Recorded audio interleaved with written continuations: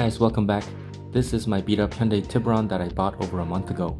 It's got issues all around, but I started with diagnosing the engine because it's got some top end ticking and a pretty nasty misfire that's robbing me of the mind-boggling performance from the 2.7 liter V6 engine. So far I've replaced the spark plugs, inspected the top and bottom end, and did a compression test. And to my surprise, I didn't find anything majorly wrong other than some vertical markings on the cylinder wall and the gray engine oil that came out of it. So starting today, I'm going to go over all the sensors and electrical components. The first and easiest thing to check is the MAF sensor. Last time I took this off, it passed the visual test, but judging from the rest of this car, it might be a cheap aftermarket sensor. So it does say Siemens or Simons and the part number. I don't see any Hyundai logos. And this is a 3-pin, and the reason I mentioned that is because this one from the junkyard is a 5-pin. This was out of a 2005 and 2006 car, so that's probably why it's different. But in terms of the actual sensor itself, it's actually quite different, but I think this is a genuine one. And the sensor itself was pretty clean, so I moved on to the O2 sensors. I cleared the codes a while back and drove it a few miles and pulled the codes again. I didn't get a check engine light, but there were two codes stored in it, which were P1166 and P1167. These two codes are for the air to fuel ratio being too rich and too lean. It was odd to me how it was throwing both at the same time, but I assume the computer is getting readings all over the place, so it's trying to compensate on both ends. I also knew from visual inspection that this is one of the shadiest parts of the engine, and the O2 sensors being very critical to air to fuel ratio, I was excited to check these out. What? This is loose. Oh, are you kidding me? Hold on. Yeah, see, this is not tight at all.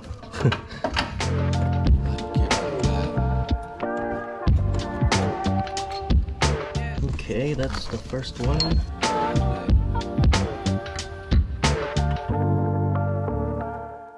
이거 안 되네. Man, this is too long.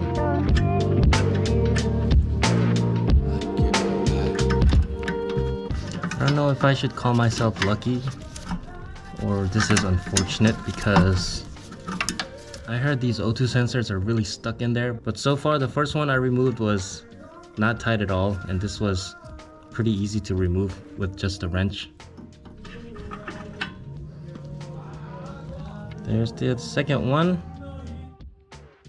Okay, so this one was the really suspicious wiring. It's after the cat, so it shouldn't cause a misfire, but still, this is something that I wanted to remove and see what's going on.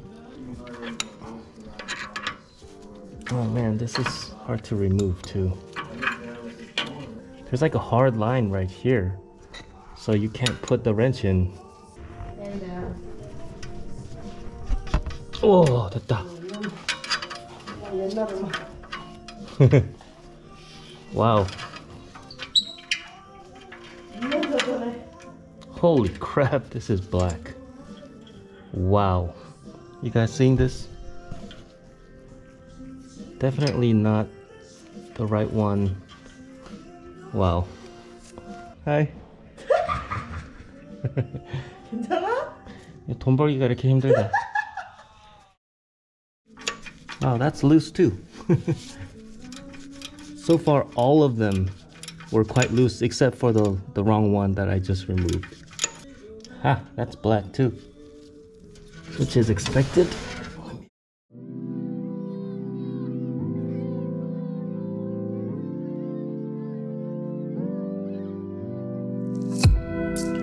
So the bank one before cat sensor says part number OX24461, and then after the cat there's just nothing on here. I have no idea what this is. This nonsense right here. And bank 2 before cat is OX24461, and then after the cat it's OX24783. I found that these part numbers are from Walker Products, and although they're not an OEM company, they seem to be quite reputable. Looking at the Rock Auto parts list, the 24783 should be at the Bank 1 downstream, and the 24461 should be at the remaining 3 locations.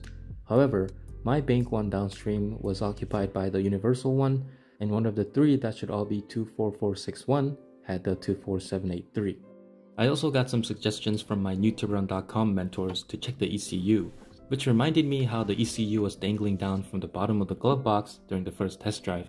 So it was definitely worth checking out. So this ECU came out of the car, and definitely I can see something wrong because my car is a 2004 and this ECU is from July 4th, 2002. And this lettering definitely doesn't look stock. So I contacted the previous owner and he told me that the previous owner before him switched the ECU. And clearly they did, with the wrong one. So I did some research, and Chase over at newtiburon.com helped me out a lot. So shout out to Chase. And I got this one, which is from 2003. And more importantly, this is a 5WY17 version, whereas the other one is a 15. So the main difference between the 15 and the 17, at least for our purposes here, is that the 15 version runs on a 5-volt O2 sensor system, and the 17 version runs on the 1-volt system, which my car is because it's a 2004. And I found that somewhere in 2003, Hyundai switched from a 5-volt to a 1-volt. So my car is a 1-volt car, but it was running a 5-volt ECU. So I'm gonna plug this in right now. And I got 2 new O2 sensors for Bank 1, which you saw was the 2 black ones. So I'm gonna change these, and I hope the car runs better. Knock on wood. And these connectors are all different sizes, so you can't... Something's wrong with my gimbal, man. So all of these connectors are different sizes, so you can't really mess up. All right, so it's all plugged in.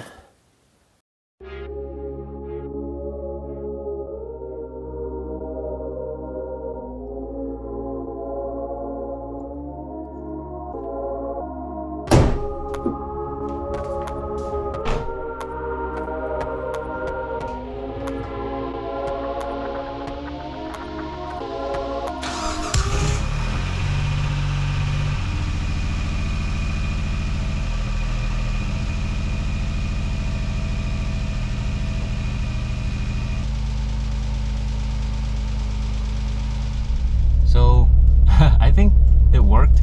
I mean, they're still ticking. I think that's a separate problem because before, when I put my hand on the engine when it was running, it shook a lot, but now it's very smooth. So I think it's a little too soon to speak right now, but I think it fixed the issue.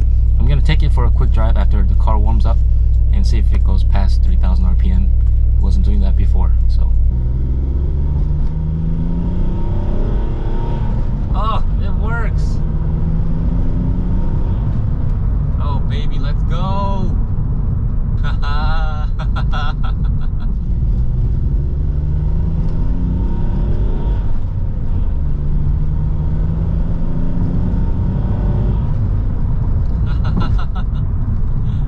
Yes! So the misfire is completely taken care of. I would have never guessed that the ECU was the problem. So thank you, Chase, and everyone else at newtiburon.com. And by the way, the forums have this vast collection of knowledge, and I think that's an amazing thing. And this is true for any make and model. For those that know a little bit about ECUs, you know that this one is from a Hyundai Sonata V6. So currently it has the Sonata mappings and is technically not even a Tiburon at this point.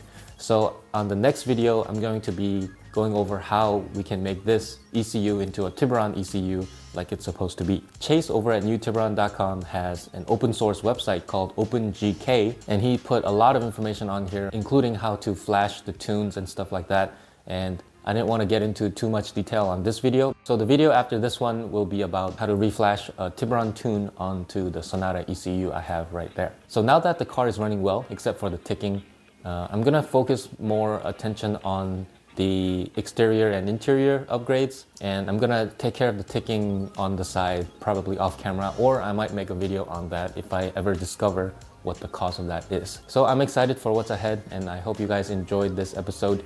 Thanks for watching. I'll see you guys on the next one.